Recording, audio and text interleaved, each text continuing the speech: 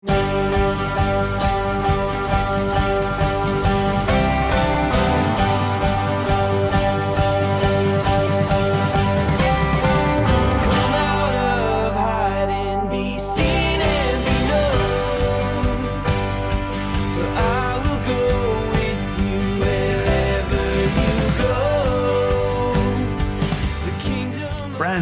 good morning, and may the peace of Christ be with you today. CityChurch is a historically rooted and spiritually diverse Christian community, and we're glad that you're with us today.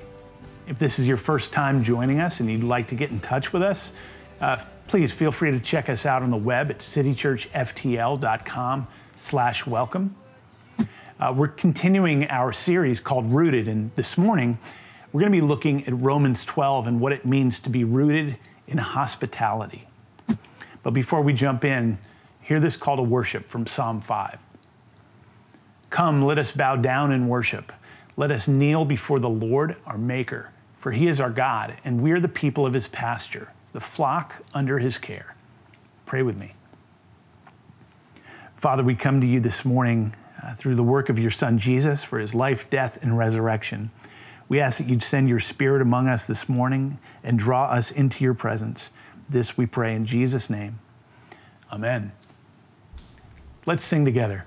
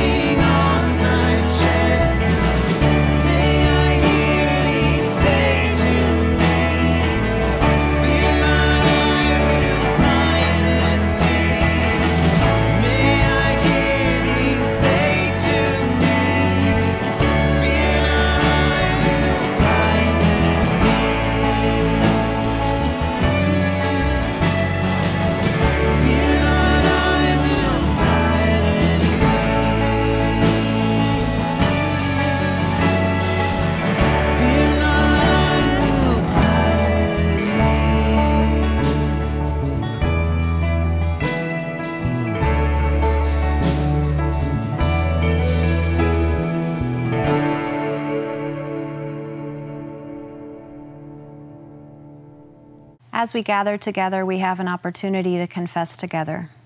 And we're called into confession with these words from Isaiah 43:25. I, even I, am the one who wipes out your transgressions for my own sake, and I will not remember your sins. We'll confess together using the prayer written on the screen, and then I'll give you some time to confess silently. Gracious God, you have given us the law of Moses and the teachings of Jesus to direct us in the way of life. You offer us your Holy Spirit so that we can be born to new life as your children. Yet, O God, we confess that the ways of death have a strong attraction and that we often succumb to their lure. Give us the vision and courage to choose and nurture life that we may receive your blessing. Amen. And now, Lord, we ask that you hear us as we confess the way we've sinned against you and against one another. So I yield to you and to you carefully. When I trust you, I don't need to understand. So make me your vessel. Make me an offering. Make me whatever you want me to be. I came here with nothing. The Lord is gracious and compassionate, slow to anger, and rich in love. The Lord is good to all. He has compassion on all he has made. Our sermon text today is from Luke chapter 14, verses 7 through 24. Now he told a parable to those who were invited.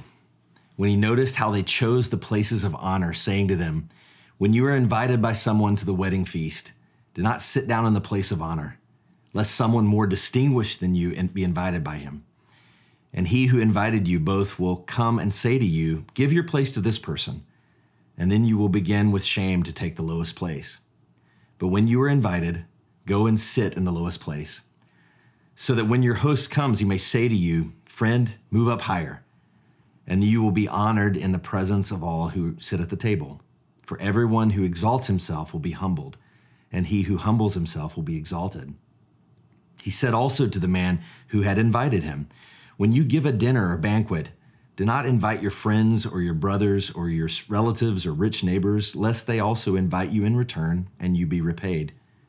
But when you give a feast, invite the poor, the crippled, the lame, the blind, and you will be blessed because they cannot repay you, for you will be repaid at the resurrection of the just. When one of those who reclined at the table with him heard these things, he said to him, blessed is everyone who eats bread in the kingdom of God. But he said to him, a man once gave a great banquet and invited many. And at the time for the banquet, he sent his servant to say to those who had been invited, come, for everything is now ready. But they all alike began to make excuses. The first said to him, I've bought a field and I must go out and see it. Please have me excused. And another said, I bought 5 yoke of oxen and I go to examine them. Please have me excused. And another said, I've married a wife and therefore I cannot come. So the servant came and reported these things to his master. And then the master of the house became angry and said to his servant, go out quickly to the streets and the lanes of the city and bring in the poor and the crippled and the blind and the lame. And the servant said, sir, what you commanded has been done, and still there's more room. And the master said to the servant, go out into the highways and hedges and compel people to come in, that my house may be filled. For I tell you, none of those men who were invited shall taste my banquet. This is the word of the Lord. In the television show Undercover Bosses, the premise is that CEOs or other executives from major corporations go undercover within their company to see how things are going at the ground level. Each time I watch one of these episodes, I'm amazed at the transformation, not necessarily of the systems in place, but of the CEOs themselves. When the bosses sit with people, their view of the system changes. There's a narrowing of the distance between the elite and powerful and those in need or even on the margins. What often happens is that these CEOs begin to create space for the flourishing of others.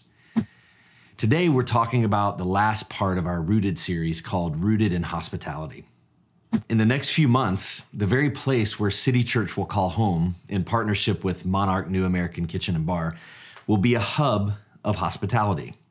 Today, we want to think about what hospitality is and how we can best be a people of radical, grace-filled hospitality. Some time ago, I shared a story of Jim Williams, one of the main characters in the book, Midnight in the Garden of Good and Evil. Jim was an art dealer and a town socialite who was a big part of the restoration of Savannah, Georgia in the 1950s and 60s. Jim was famous for his annual Christmas party. He had a very exclusive guest list. The list was controlled by Williams himself, and Williams used this list to his advantage. He was able to control people and have control of the city based on who was invited and who was left off the list. If you do what Jim wants, you get invited. If you don't, you're out. In the Gospels, we see a similar behavior with a group of people called Pharisees. The Pharisees knew God's kingdom was going to be a big party, and they thought they controlled the guest list. They were convinced if they could enact all the Old Testament purity laws and enforce them at every level, then they would earn God's blessing. And if you did what they want, you were in. If you didn't, you were out. It was in the middle of this legalism, as well as the culture, the Greco-Roman patronage culture, that we see Jesus being invited to a dinner party of a well-known connected man. Luke 14, verses 7 through 11 says, "Now he told a parable to those who were invited, when he noticed how they chose the places of honor, saying to them, 'When you're invited by someone to a wedding feast, don't sit in the place of honor, lest someone more distinguished than you be invited by him. And he who invited you both will come and say to you, give your place to this person. And then you will begin with shame to take the lowest place. But when you're invited, go and sit in the lowest place, so that when your host comes, he may say to you, friend, move up higher. And then you'll be honored in the presence of all who sit at the table with you. For everyone who exalts himself will be humbled, and he who humbles himself will be exalted.'" See, Jesus is actually talking about something that was commonplace. The patronage system went like this. In every community, there were certain prominent, wealthy individuals, and if you wanted to improve your station in life, to move up at all, you had to make one of those people your patron. If that person was your patron, that person gave you loans, gave you gifts, opened doors for you. You were a part of their network. Well, this was the context of this dinner that Jesus was attending. This was a high-powered network event, people trying to meet each other, and you're either trying to sustain or advance your place in the network. So the host was, of course, the seat of honor. And then depending on how well you knew the host or how important you were in that person's life, you would either sit closer or farther away. So when you showed up, you had to choose a seat. It was just protocol at the time, and there's a lot of savviness in which seat you chose, because it's hard to guess where you should sit. You never knew who else was coming to dinner. And so Jesus says, you know the rule. The rule is always you sit further away so the host can say, hey, what are you doing down there? Come on up. That encourages you because publicly you've been affirmed. The problem is if you guess wrong and take too high a seat, and then somebody else comes in and you get asked, hey, I'm going to need you to move down a seat. So Jesus is actually using a cultural idea to basically illustrate this profound principle. In verse 11, he says, for everyone who exalts himself will be humbled, and he who humbles himself will be exalted. So Jesus is using a cultural moment to illustrate a truth that actually runs all the way through the Bible. But then Jesus flips this whole thing around by what he says next to the host of the party. In verses 12 through 14, he says, when you give a dinner or a banquet, do not invite your friends or your brothers or your relatives or rich neighbors, lest they also invite you in return and you be repaid. But when you give a feast, invite the poor, the crippled, the lame, the blind, and you will be blessed, because they cannot repay you, for you will be repaid at the resurrection of the just. It was in this moment that Jesus gave a new definition to hospitality. See, in this culture, and even in our own, hospitality is often shown to someone who's deemed deserving or one who can reciprocate. But the table fellowship of Jesus, with its ethic of grace instead of you do something for me, I do something for you, was creating this new countercultural movement. See, throughout the book of Luke, Jesus is either on his way to a meal, at a meal, or leaving a meal. Multiple times you see Jesus giving and receiving hospitality from the wrong kinds of people. And shockingly, Jesus, in the middle of a crowd of all the right people, turns to this very important host and drops a rebuke on him as he tells him what the system of grace is like. At first glance, Jesus looks like he's actually saying to not ever invite your family or your friends to dinner. But that's not what he's saying. This was a Semitic, idiomatic expression.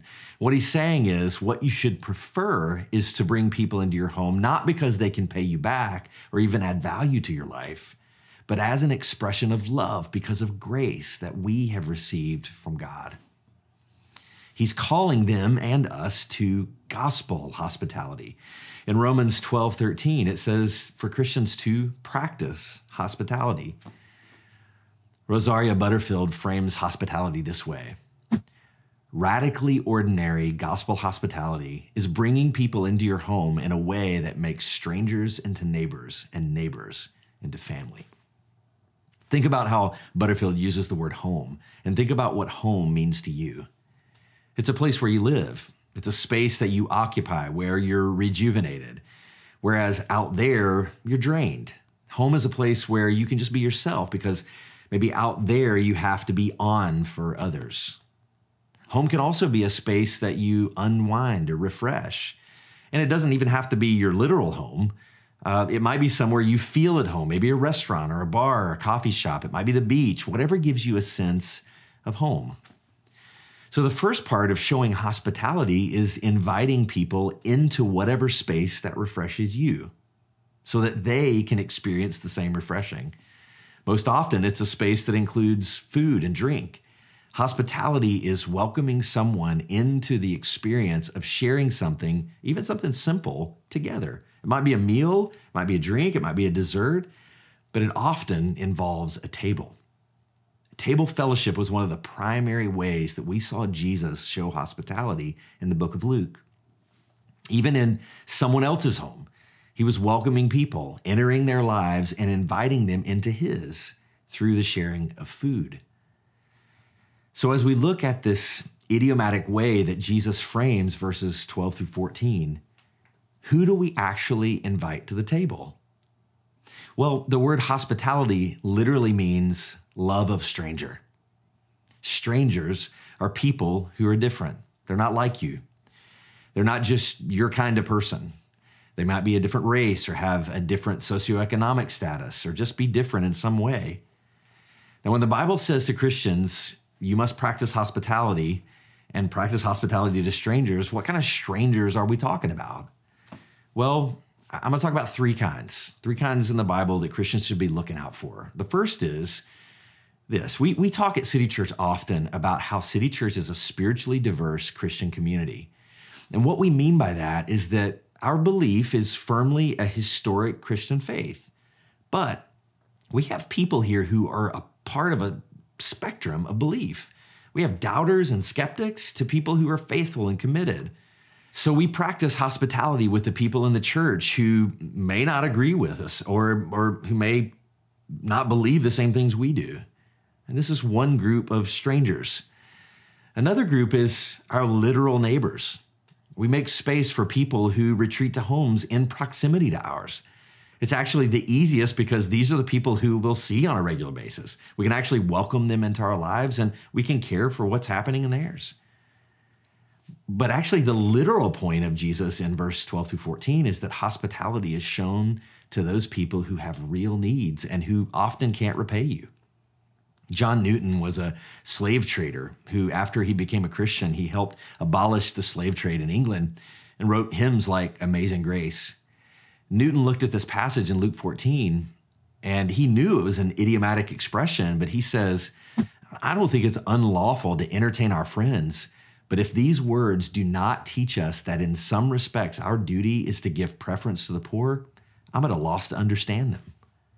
What Newton is saying is, if you don't realize how instinctive it is to invite people that you want to know, that in some ways are fulfilling to you, and Jesus says, don't just do that. Welcome those who are hurting, those who have needs, those who are poor, those without status. When you show love to the stranger by welcoming them into your home or place of rest and refreshment, you'll be surprised at how many that God will turn into family and even allow you to share in the joys of the gospel with one another. Tim Chester says this: "It's common to hear that we need to reach the cultural elite and the opinion formers if we want to transform the culture.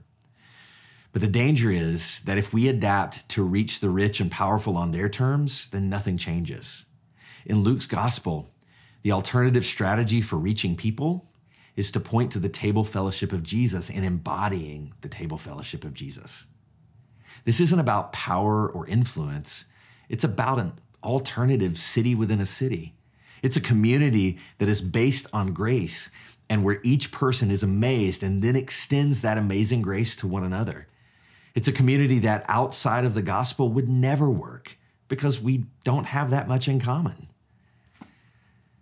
So after Jesus brings up this alternative system of hospitality, the conversation turns to the kingdom of God, and Jesus describes the ultimate feast in Luke 14, 15 through 24. See, this is a picture of God's great banquet. This is the party of all parties. The feast of the kingdom of God is the ultimate feast at the end of time. When God renews the world, death and suffering goes away, and God spreads the table and invites us to the feast. Lately, I've been thinking a lot about home, what it takes for something to be truly called home. See, Jesus is giving us a picture of a table, but this is bigger. It's a table in our true home. See, home is not just a place where you rest and recharge, but the true idea of home is a place where your hurts are healed, where all of your deepest appetites are fulfilled. Home is a place of beauty and warmth and consolation. There is no home on earth that can truly fulfill it. Even if you had a dream home, it doesn't actually fulfill it. Even if you go back to the place where you remember, the certain place where you considered your true home, but you never really can go back. Why?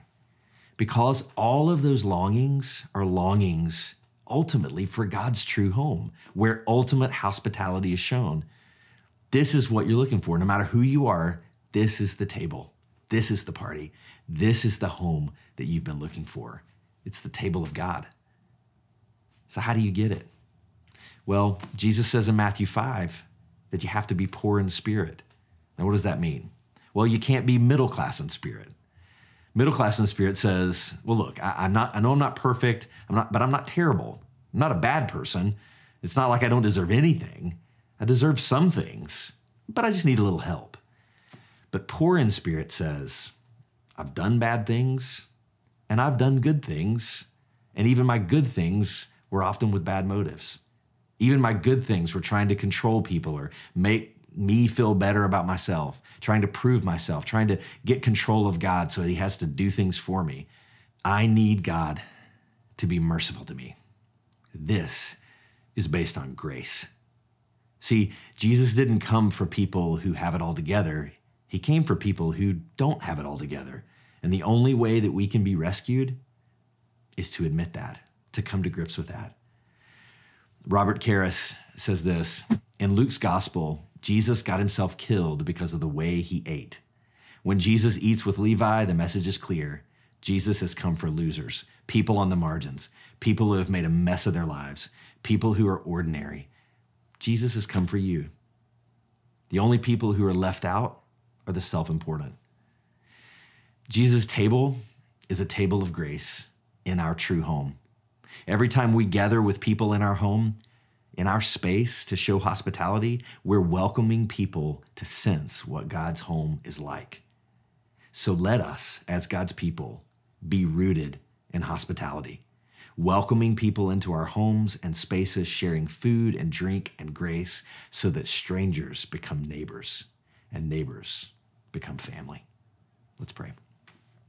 God, thank you that by your grace, you welcome us into your true home. May we give an expression of that as we welcome those into our homes and spaces, as we share the table, food and drink, all for your glory. And we pray this in Jesus' name. Amen. Now that we have heard this good news of the gospel, let's affirm our faith together. Let us affirm our faith together with these words from the Apostles' Creed.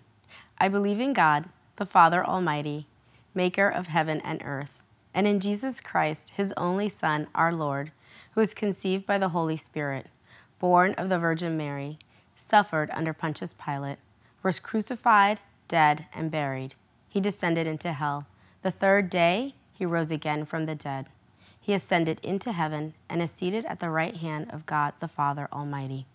From there he will come to judge the living and the dead. I believe in the Holy Spirit, the Holy Catholic Church, the communion of saints, the forgiveness of sins, the resurrection of the body, and the life everlasting. Amen. Thank you for joining us today for this online worship at home resource. If you want to know more about City Church or to communicate with us in any way, you can go to our website at citychurchftl.com. I do want to let you know that our live in-person services are now being held at the Island City Park Preserve in Wilton Manors, Florida. They are going to be at 10:30 a.m. And if you want to know more about where to go and how to get there, you can find that on the website as well. Also, today is our Church Commitment Sunday as we conclude our Rooted series. As we look to be rooted in this community in this next season, you can join with us in giving to the mission and vision of City Church. You can go online at citychurchroots.com to find out more information about this campaign and how you can be a part of it. And so as we leave today, let me send you out with this blessing from Ephesians 3. Now to him who is able to do immeasurably more than all we can ask or imagine, according to his power that is at work within us, to him be glory in the church and in Christ Jesus throughout all generations, forever and ever. Amen. Go in peace.